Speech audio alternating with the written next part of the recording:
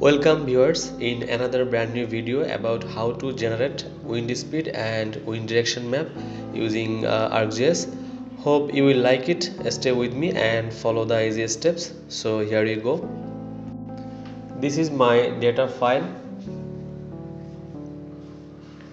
You can see over here the station S1, S2, S3, S4 and 2, S7, and also X coordinate and Y coordinate, I mean lat and long, and then wind speed and wind direction. So save this file as CSV MS DOS.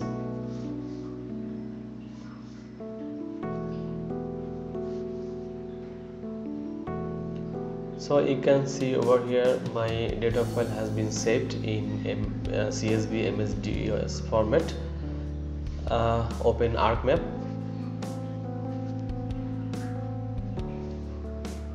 First go to layer and then properties, and then change the map unit as meters, then click OK. Now add the CSV file. So go to your data file. I'm adding data.csv. Open. You can see the overall data and then go to display XY data. Here display XY data, and then you can see the coordinate system is unknown, so go to edit and then go to geographic coordinate systems and world, then select WGS 1984, then click OK, then OK. Yeah, here is my stations and along with data, then export data. Output feature class, select the path where you want to save your output file and rename as your preferences. I'm going to rename as stations, then save and OK. So my stations and data has been saved as shapefile. You can change the symbol.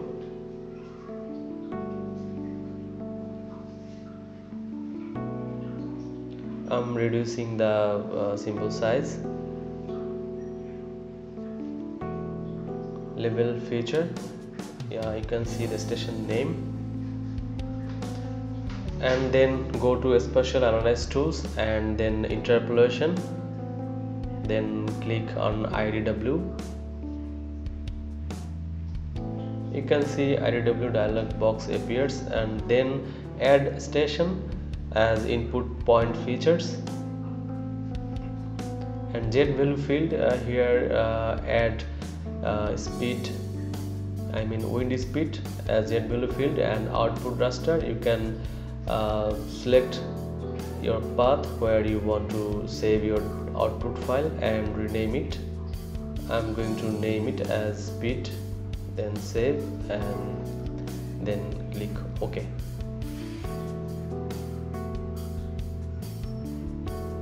So you can see over here the wind speed IDW has been generated.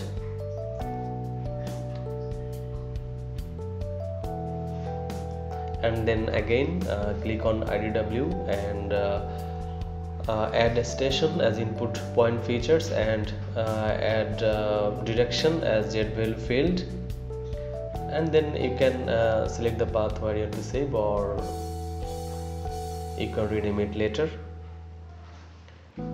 Our wind direction IDW has been generated, and I'm going to rename it as direction. So we got direction and wind speed data, and now click create fishnet. You can search create fishnet and then you will get it. output feature class, name it, and I'm going to name it as wind and save. After that, template extend. So here select same as layer direction, and after that write cell size width. You can write 500 or 1000, and cell size height will be same, and then click OK. You can check this create label points, then click OK.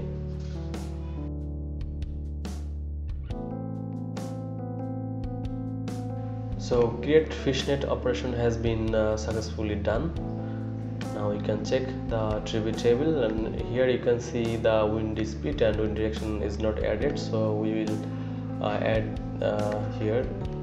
So go to extraction and extract multi values to points.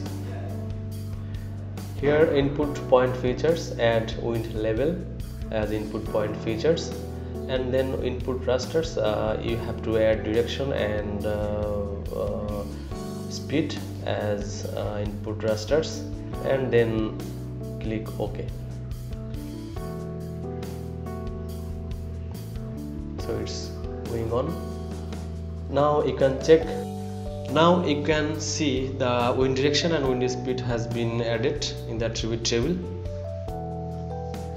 So I'm going to uncheck wind and then go to wind level and properties, and then go to symbology and quantities and graduate symbols, and in the value field add wind speed. You can also reduce or increase the classes. I'm keeping it as 4, and then go to template,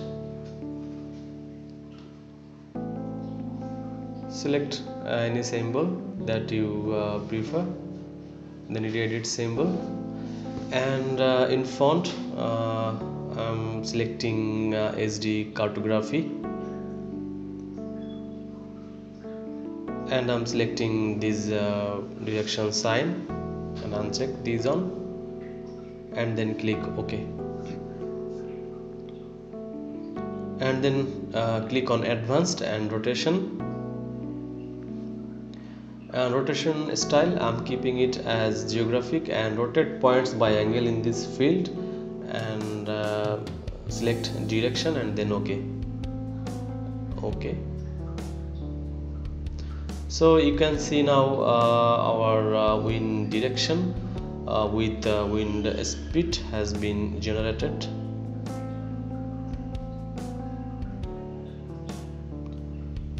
You can see here the wind speed along with wind direction. So go to properties, and you can reduce the number after fraction.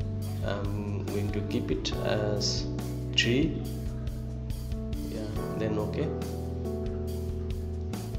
You can see the result here, and you can do the same as before. Also you can change the color.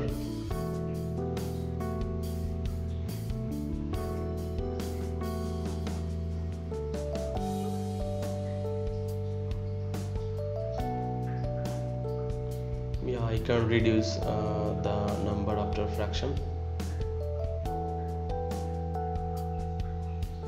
You can do same for this one also.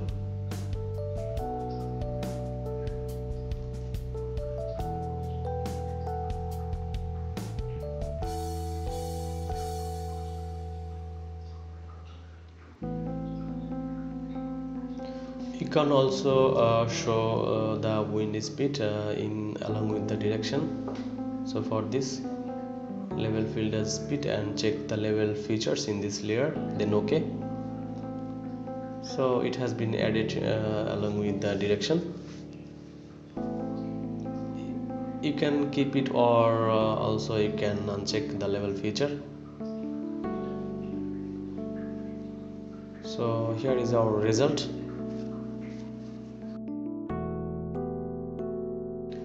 Hope you like this video. To get more exciting and cool tutorial like this on, then please do subscribe our channel and share with your fellows.